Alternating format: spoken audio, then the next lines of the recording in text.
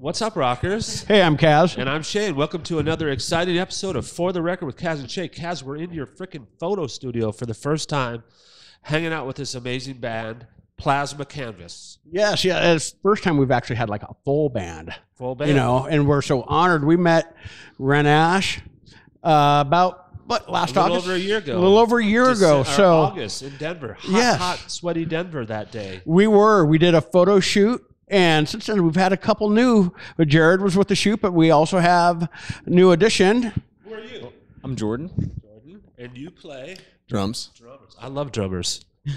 I'm Miles, and I play guitar. Awesome. And Jared on bass. Yes, I play rock and bass. Yes, rock and bass. Rock and bass. And then Ren, the singer. Yep. Great to see you guys. And guitarist. And guitarist, yeah. Writer. That was a pretty amazing photo shoot last August. It was the longest, I've assisted Brian just moving lights and shit for a long time, but this was like a full-blown photo shoot that was so much fun, and so thanks for coming. You guys are out on tour. Yes. Yeah, yes, we are. Yes, we are. Yeah. What do you think about touring these days? Oh, it's a lot of fun. It's a lot of work. Yeah. It's a lot of smells. Smells. Describe the smells. I don't think I should do that. No. Yeah, we'll keep this one on the clean side then. Unholy. Yeah. Smells unholy. Yeah. So we need to go. And how many vehicles do you have? One vehicle. Just so we'll just open that up, and it'll all come wafting out. Well, and that's like we were talking before, all this filming when you guys first got here. I had been in touch with Ren, and I was like, you know what? I see you got some new photo members. Let's get you some new shoots. And it's like, you guys are with Side One Dummy Records, and they have been like so good to me, so good to you guys. Your new album is out. That came out, what about? February. Yeah. February. It's amazing. And I just really like when I got introduced to you guys by Lisa Johnson from Side One Dummy. I was like so excited. I was like, cool, I can't wait to do your guys' photo shoot. And then Shout out Lisa. Yes, she's the best. But man, it's cool. Like this is like the band now. You guys are That was a pretty gnarly Sorry, break. I thought it was quiet. No, that's going to sound great with the soundboard. It's really going to be enhanced. You can't do that. You can't capture that sound without a soundboard, right? Yes. But like this here is what I would consider now, like, just watching all your guys' videos and stuff. This was what I would consider the Plasma Canvas classic lineup right now. This is like pretty cool. Like, how did you guys get together with, Miles, Jordan? I'm like, I'm brain We're old. friends. We are so old. Yeah, I'm going to let you talk about how you joined this band. Cool. I'll talk about myself first. So Jared and I are like the inseparable rhythm section. We're in, at this point, 3 bands together. And when Evelyn stepped back from Plasma Canvas, I'd been a fan of the band, as Jared had been for a long time. We both loved the band, and just seemed kind of natural that I'd start jamming with Adrian and Jared as they were looking for a new drummer. And so here we are. I love playing with them, and the rest is kind of history. It was kind of like Evelyn stepped away, and I was like, I know a guy. And Adrian was like, you're in so many bands with this person already. And I was like, just play with him. Just play with him like a couple times. And then I think it was like 2 weeks later, Adrian was like, he should join the band. And then Miles, how did you get started with them? Well, I was a fan of the band for a couple of years, and my mom and dad always told me that Plasma Canvas is one of their favorite local bands for a couple of years. And then I started listening to them. And then she asked me to fill in on bass one time because they didn't have a bass player for a long time. It was just her and Evelyn. And Well, what happened was we had a show that was a big show, and our bass player had like, bass player at the time had he had a trip to Mexico booked. So like he had to go do that. Shout out to Alan Lavacek and Travis Mason for playing on the record. Y'all are wonderful. But yeah, Alan had to go to Mexico for a little vacation that could not be rescheduled. So Miles filled in on bass, and then it was like, after that show, to be honest, it was kind of just like, man, does he really have to not be in the band? Because like I was just like, I have had so much fun just rehearsing and jamming, and the show we did was so much fun. So it was just like, it was a no-brainer for me. As soon as we needed another guitar player, I was like, I know the guy, I know the dude. I wasn't 100% sure if I wanted to join the band or not, just because I didn't want to be in. I thought being in 2 bands and working and trying to do everything else at life was just a lot. But when I found out that it was going to be all 3 of them, then I had no question, and I was like, I'm definitely joining that band. So. And the truth was, like, you know, I started Plasma Canvas about 7 years ago because I grew up in like a small town outside of St. Louis, Missouri, and I wrote a bunch of songs about like being a trans woman in a small conservative town and how like kind of harrowing of an experience that was. And when I moved to Colorado, I started this project to document these songs, and it was just supposed to be a record. And I ended up finding a drummer named Dave Seitz, and he played the drums on the first record. And then after he stepped back to like go to school and stuff, Evelyn, our previous drummer and my best friend, she and I were a 2-piece for about 5 years. And then around early 2021, we started bringing in like a guitar player and a bass player because, you know, 2020 happened and we were supposed to go on tour with Lagwagon and Less Than Jake, and it was gonna be really cool, but then 2020 happened. So I was like, if I survive this, I'm making the art that I want to make, and I'm not gonna be stopped by like, okay, we have to have drums and guitar and vocals and that's it. Like, I wanted to write the parts that I felt the songs needed to have. And so when we made the Dusk record, it was everything that I needed to get out of my soul. And you know, just having those parts there, I think really stepped up the band. And having these 3 members do this with me, I think is I couldn't ask for anybody else. I think this is awesome. I remember last year doing the shoot, I was trying to contain myself, and like the first questions I asked you were, what was it like recording with Bill Stevenson?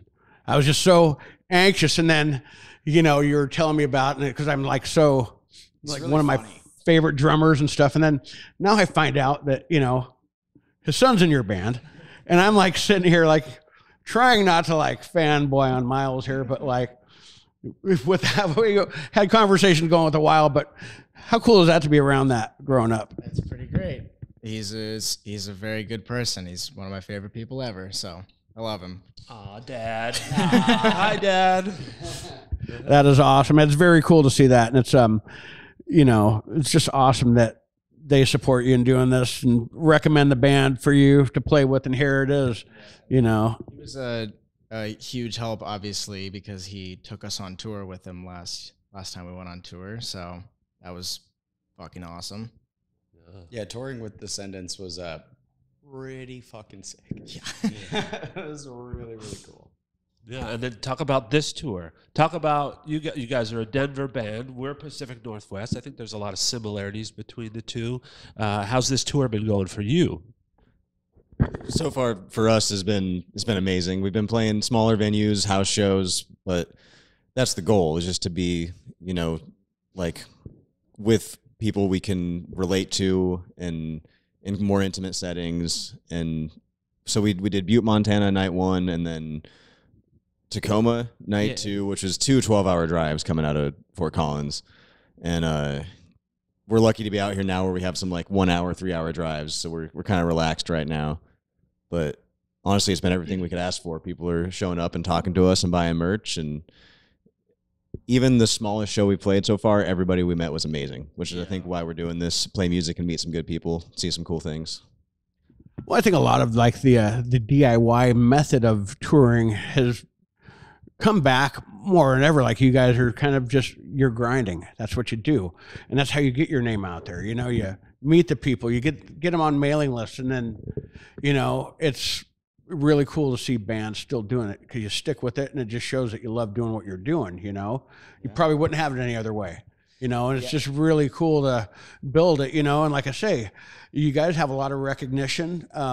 You know, like Side One Dummy is pretty cool, and you got us here. We just love your band, and so it's kind of cool. It's like you build it up organically from the beginning on your guys' blood, sweat, and tears. It's kind of something to be said for bands that are still doing that, you know, and I can appreciate that so much. Well, and you know, if I can just like love on, you know, the Seattle scene in general, like the wider scene, not just like Seattle, but like Tacoma and Olympia and stuff. The things that I've learned about this scene over the last just couple of days of being here and talking to people who are in it, it was really, really hard to find shows here. And there's a reason for that. And basically what I was told was that there are a lot of bands. It's a beautifully artistic place to live, but COVID really ravaged the venues. And so there are so many venues that used to exist that don't exist anymore.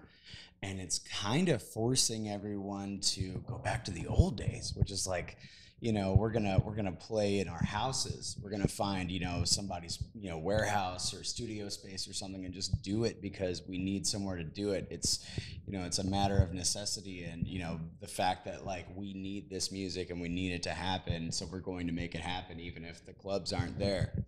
I think that's awesome, and I have a lot of respect for Seattle and what everyone's doing to keep the thing carrying on, because, I thought it was just a cliquey scene that, which I also respect. If you've got something really cool that you care about, you protect it, and you don't want people to just come in and milk it and, just make profit off of all the work that you've done to maintain and preserve and protect your scene. So I get that, but we're grateful to have been welcomed with such open arms by this community, and we have a lot of empathy for this place, and I would love to come back as soon as possible.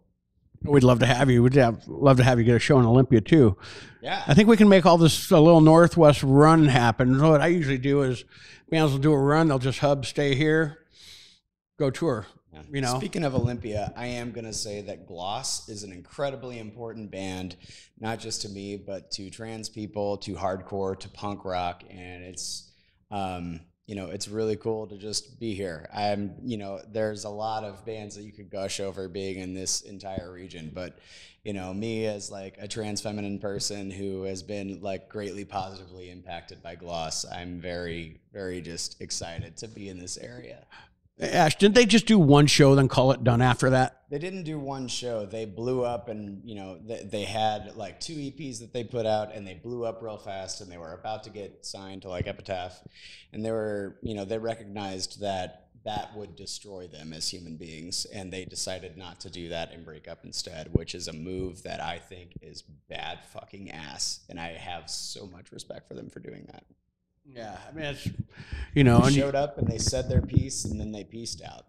Yeah. Kick ass. That is, we had talked about that in Colorado. It's just like very cool, almost like kind of I don't know if you'd say like an Operation IV thing or whatever, but like, let's leave it how it was at the pinnacle at the top and done. They went on. They can't get tarnished from there. Incredibly respectable move. Yeah.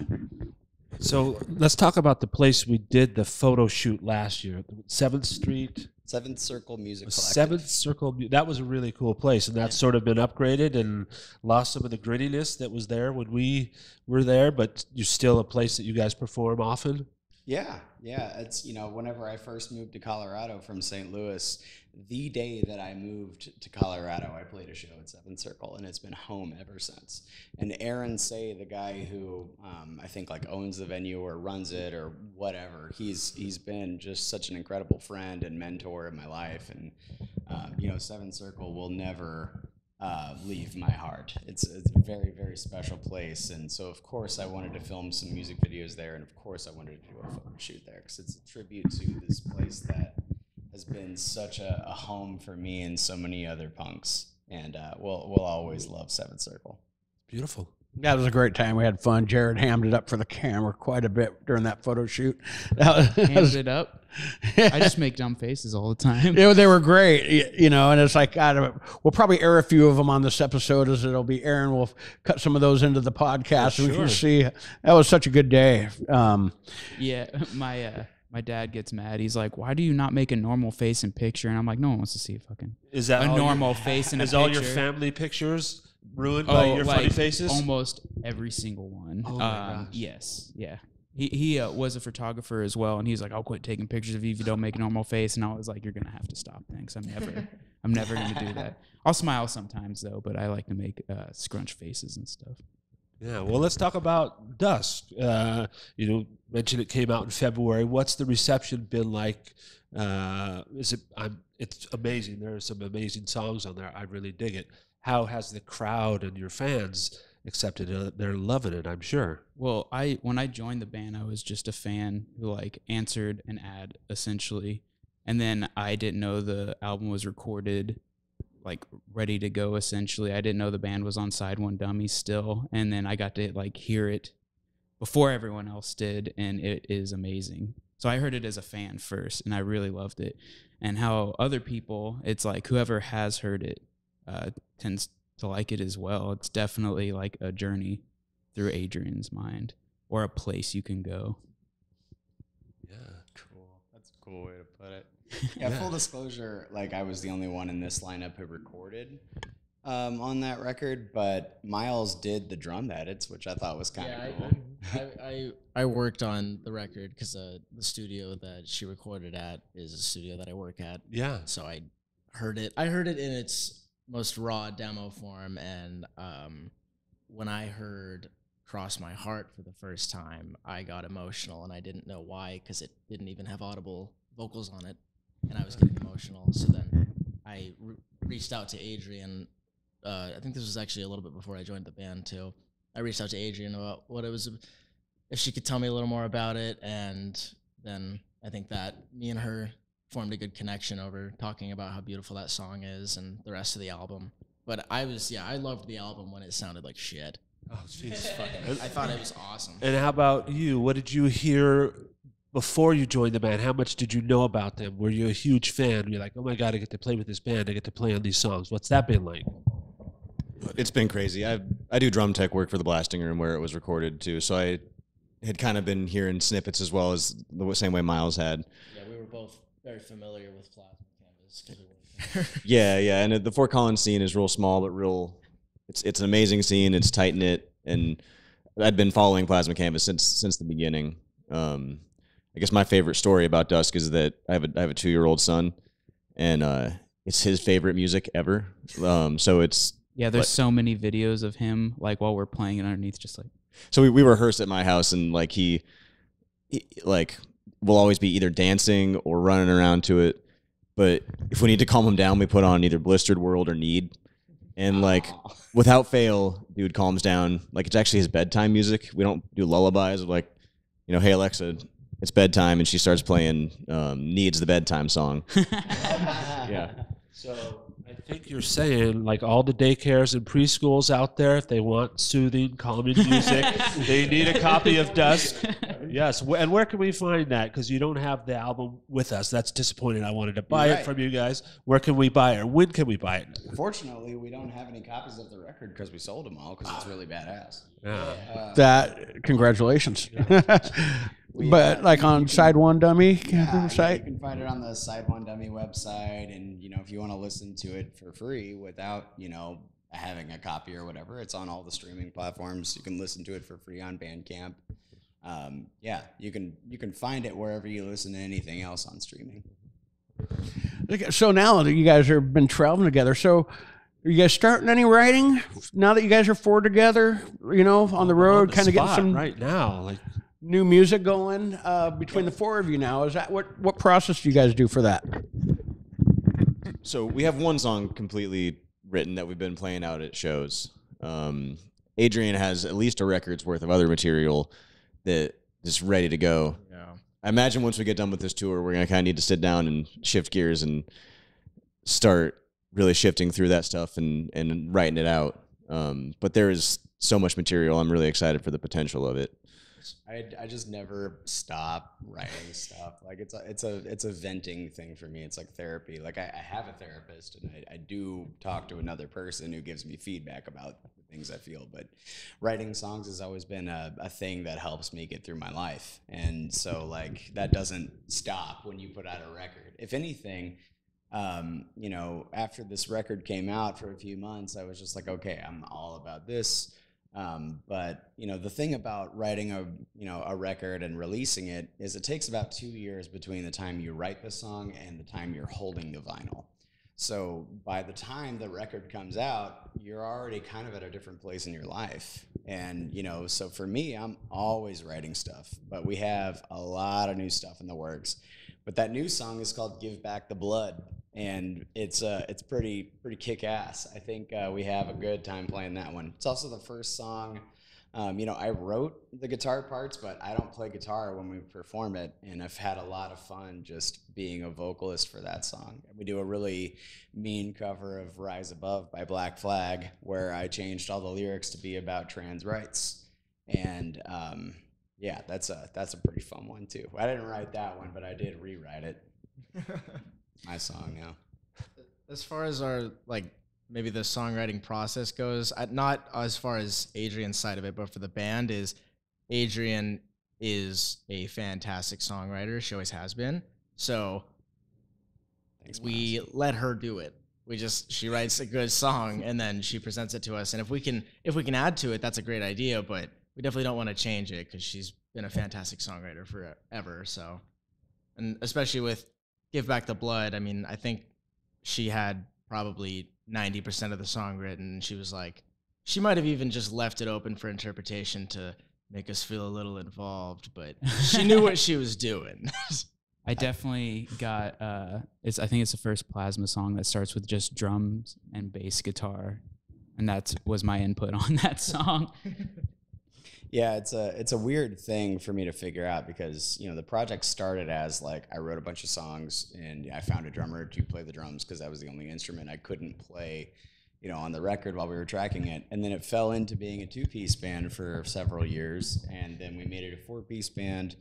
But like I've always been the person who writes the things, but I never wanted to be like a band dictator, you know, because like I don't ever want to like micromanage people. I know how much that sucks when I get micromanaged.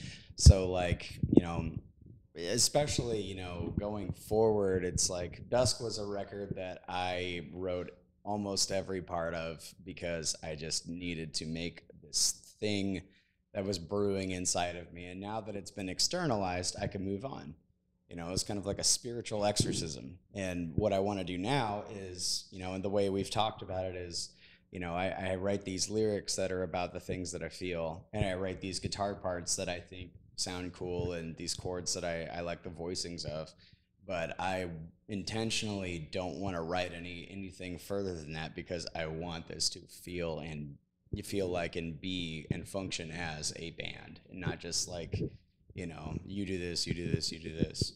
Like even bands like, you know, like 9 Inch Nails technically like is Trent Reznor's thing, but, you know, everybody who plays on those records has their own thing that they bring to it. And that's kind of what I want to do is, you know, I want to be able to freely write and express myself, you know, to get out everything that I need to get out. But I want everyone to feel like their contributions are valued because they are. So we're here in Olympia. Where do you guys go next? You're going to California. Tonight we're playing in Portland. Oh, shit. How could I forget about Oregon, our neighbors to the south? Portland, where are you playing? It's because you're in Seattle and you're so cool. Well, come on, we're Olympia. We're not as cool as Seattle. We're Olympia. Yeah, you're right. We will be once we get you guys playing down here. Yeah, so Portland, you said Eugene, then a little bit into California. Yeah, then we're playing Oakland, and then we're going back to Fresno because we played there with the Descendents, and like we just loved it. That was probably my favorite show on that Descendents run. Yeah. Just like because as soon as we left, they were asking us to come back. Yeah, Well, that's a good which was sign. awesome. Yeah, And that's a we were good sign. we were definitely happy to come back. We got some youngins playing with us that were at that show, and they're so stoked. And that's the kind of shit I live for, man. Yeah, they were just people. They're just some kids who came to the show to watch, and then I was like, yeah, we have to get them to open up for us because they have their own band as well called Non-Society. Beautiful, beautiful. And then Miles, you get to hang out with the family. It works out good. Right. Yeah. Yeah. The Descendents tour was really funny because we went on a DIY tour before that, and then when we got the Descendents tour, my dad was like, "Dude, I got you a bunk," because the Descendents rented their bus, and he was like, "Dude, I got you a bunk if you want it." And the moment I found out there was a bunk, I was fucking gone. Yeah. I stayed in my 2 feet by 8 foot, 2 feet by 7 foot bunk for like 5 days or something. Air conditioned. Yeah, they were driving through the desert, and I was sitting in my bunk like, it's kind of cold. I might put on a jacket. Specifically, chips. remember, like, what was it? The drive to San Diego from where? Like From Fresno to San Fresno to San Diego was like an oven, and we were just in this van that had no AC. So it was like, we're gonna either bake with all the windows up, or we're gonna like blast our eardrums out with all the windows down. And yeah, it was like a 6.5, 7 hour drive. And then we get there, and I was like, "Hey guys, what's up?" And we're all just like, "Fuck you, dude." Yeah, that's good though. So, I mean, how cool is that though? You know, you get to hang around with one of the best drummers ever. Yeah, Jordan Pasquin. Yeah, there's Jordan, and then your dad's not so bad either. Yeah, and like that's another thing. Like I value my dad's opinion very, very much, and it's probably the most important opinion to me. And my dad was always a fan of Plasma Canvas. I mean, he loved Adrian. He was always like, dude, she's such a fucking gnarly guitar player, and she's such a solid singer. Like, she's a real musician, you know? Spot on impression. Yeah. And then when I told him, he was like, oh, so you're going to join Plasma? And I was like, yeah. And he goes, pretty sweet. And I was like, it would be pretty sweet. He was like, who's all in it now if Evelyn's leaving? And I was like, Jordan's going to drum. And he was like, my Jordan? Because he works at the studio as the drum tech. So my dad was like, my Jordan? And I was like, your Jordan. He was like, my Jordan's a ball shredder. I was like, yeah, he is. And then I was like, and Jared, the like moving rhythm section, he was like, you're set. You better join. Yeah, the tank is full and the road is open. Let's fucking go. Okay, we're at the point of the episode where we ask our musician friends, our guests, these 5 questions. Are you guys ready? You've had 1 minute to think about these. Okay, are you ready? We'll start with Miles. What's the best concert you've ever been to? Best concert I've ever been to that I honestly can't come up with one right now. The best one I've been to in the past like 2 months was Dead Poets Society in Fort Collins. That was, if you don't know who they are, go check them out. They're great. Okay. I got a really depressing yet it's a bittersweet story, but right on New Year's Eve 2019, me and Evelyn, who are 2 trans women, opened up for Against Me at the Summit, and it was the coolest fucking thing that I've ever done, and it was really beautiful to see Andrew and Laura and James and Adam on that stage. And then, the world fell apart for a while and it really sucked, but I will always remember that show as like probably my favorite memory thus far of getting to see a show and getting to play a show and how important that was. Hey, timer. Keep going. All right, sorry to cut you off. No, you're good. I was rambling. No. It's like the Oscar speech. They played you off. You, Jared? It's a tie. I was 20 or 21 when I saw NoFX at the House of Blues down in Dallas with the Bouncing Souls. And that was like my favorite until recently when my favorite band got back together and I got to see the Mars Volta at Red Rocks. And that was their first time going there. Oh, shit. That was definitely like my favorite concert I've ever been to. Just get to see them actually like play an old school set where they played maybe 7 songs and it took up like 2.5 hours of time. And then Kaz just saw Bouncing Souls with Bad Cop. Oh yeah, I've been following that. It looks awesome. Love those guys. Yeah. And what's the best concert you've ever been to? I can't remember what the venue was, but me and my singer for my other band, Hospital Socks, flew out to San Diego to see Descendents play with Audio Karate, which is my all-time favorite band since I was 10. Awesome. And it was awesome because it was a really intimate indoor club, so everybody was really excited. It was a fucking party. Sounds amazing. Okay, next question. What did I say? People would be surprised that you listen to. Oh, that's a good question. Give me 1 second. Let's go with Gregory Allen Isakov. Yeah. I am surprised by that. Yes. Shocked. How about you? I think in the age of the internet, music and style just accumulates, and I think it's cool that trends are dead and it's all about customizing your avatar. But with that said, my favorite band of all time is Jimmy Eat World. And, you know, maybe you can hear that in our music, maybe you can't, but sometimes people are pretty surprised when we have songs like Killer Majestic that are like the heaviest thing anyone's ever heard. And I tell them, like, my favorite band is the band who made The Middle. Yeah. I love that band so much. And I have Jim's signature Telecaster because it's a great guitar, and it just happened to be his. For me, it would probably be like D'Angelo and the Vanguard, or Hiatus Coyote, which is like R&B, like future soul music. But I think that's just like the bass player in me. But yeah, when you're like watching a punk band play and then someone's like, yeah, I just really love like R&B, and they're like, what is going on? Okay. Mine would probably be Car Seat Headrest because they're fucking weird. Weird is good. Weird is good. Okay, next question. Your house is on fire. What's the one album you run back in to save? Post-Boredom by Every Time I Die. Wait, you mean Radical? Yes. I mean, Radical. Thank you. Appreciate that. I go with a really sentimental pick and say the best of the Guess Who, because my mom used to listen to that record with me all the time, and I have a very soft spot for the Guess Who. Okay. Amputexture by the Mars Volta. Okay. I hope that's the album name now. Lady Melody by Audio Karate.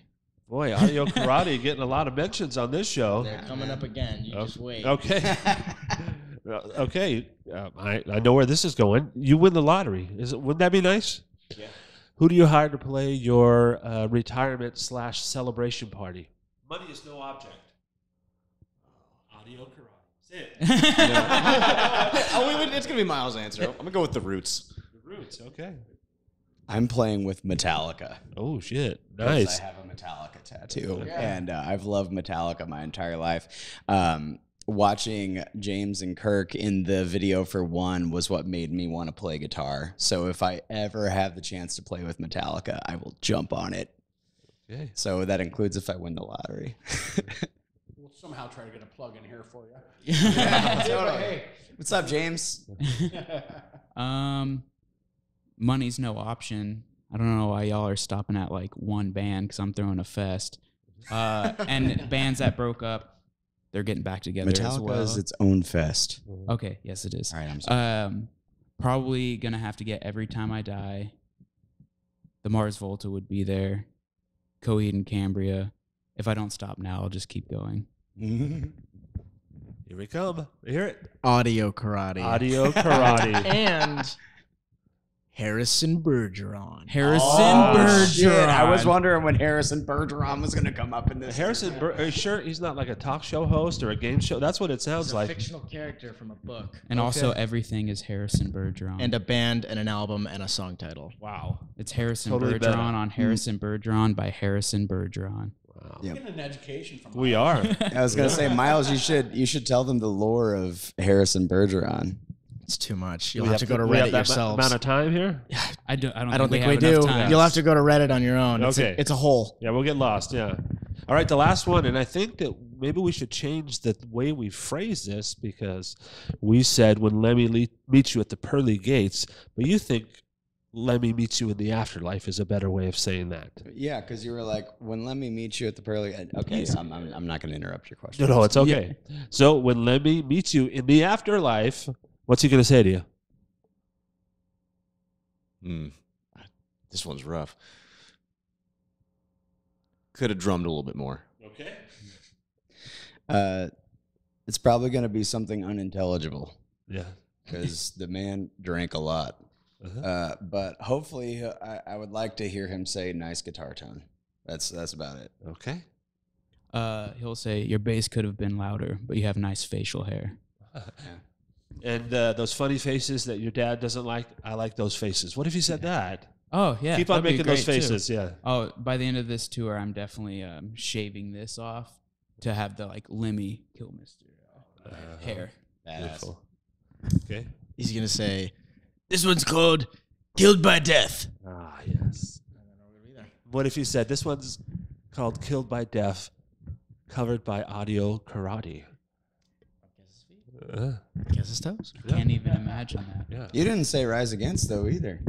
I didn't. You didn't say Rise Against one time, and that's I like love your them, second but- favorite band. Yeah, because that's not how you say audio karate. Yeah, you're right. You're right. Also, hey, Rise Against, we want to play with you. That's it. That's all I got to say. I love those guys. So, we love you guys, Kaz and I. We know you guys. For anybody that's out there, let's end the episode on this. They've never heard a single song by you guys. What's the one song that you want them to go listen to right now? And let's just add a clip of that song to the end of the episode. What's the song that we should play? Oh, Sorry, that was a man. little aggressive. No, you're good. I'm going to need a second. Okay. If anybody, or what would be your favorite song? Do me last. If we're going with Plasma Canvas songs, I think like Miles and I might agree that Cross Your Heart. Cross my Not Cross My Heart, man. I didn't sleep that well last night. Yeah, Cross My Heart. And I was mentioning a couple songs that I really loved, and Kaz mentioned a song that he really, yes. So what is it? What's the definitive? Wait, I'll put my 2 cents real quick. For me, it would be Need, but I don't know. That's just a personal thing for me because I love that song. And Yeah, I was saying how much I love the chorus on Need. It's so fucking great. Yeah, I would say Need or Cross My Heart would be my picks. I know I'm supposed to be plugging the new record, but I'm going to have to say Killer Majestic. Killer The Majestic. song Killer Majestic, because like that was, the band was almost that song was called Plasma Canvas when I wrote it, because it is a statement of intent. Like, I am here to fuck shit up, and you will love it or hate it, but you won't be able to ignore it, and that is what that song is about. So whenever I realized that Plasma Canvas being a metaphor for like honesty and vulnerability and blood on a canvas, I was like, that's a great band name, and that's what I want to do with the whole thing. I turned the song into Killer Majestic. So I would probably say the song Killer Majestic. All right. Well, we're going to be testing our new. Should we say we got somebody new helping us edit this? And the first request is let's end the show with Killer Majestic. Yes. Yeah. Well, I think that about wraps it up. Yeah. I just can't Thank you guys so enough much for joining us. Thank Yeah. you both so much. Yeah. So Kaz and Shea for yes. Yes. Thank you. Appreciate you. Well, I'm Kaz. And I'm Shane. Thanks for watching another episode of For the Record with Kaz and Shea. We'll see you next time. Thank you. Peace.